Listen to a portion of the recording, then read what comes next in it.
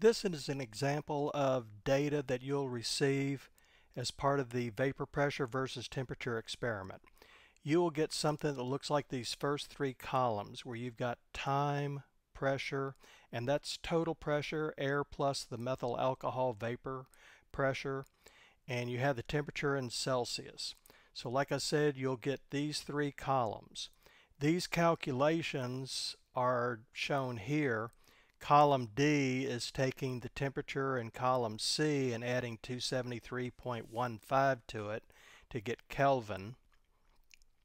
Column E is taking the reciprocal of the Kelvin temperature, so it's taken 1 over column D.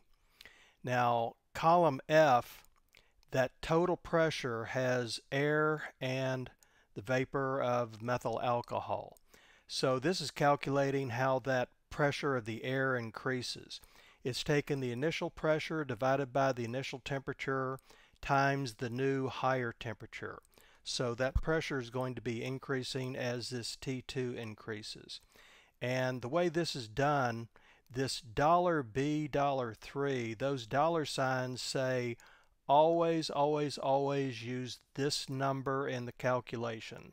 So this is the initial air pressure, and $D, $3 is the initial temperature. So everything is going to be compared to atmospheric pressure and atmospheric temperature when you started.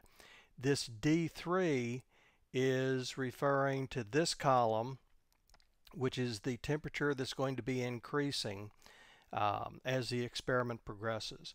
So this is calculating how that pressure of air is increasing.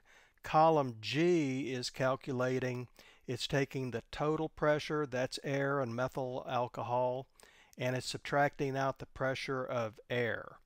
So it's getting the pressure of the methyl alcohol vapor. And then column H is calculating the natural logarithm of that pressure. And the two columns that are in blue, that'll be one graph.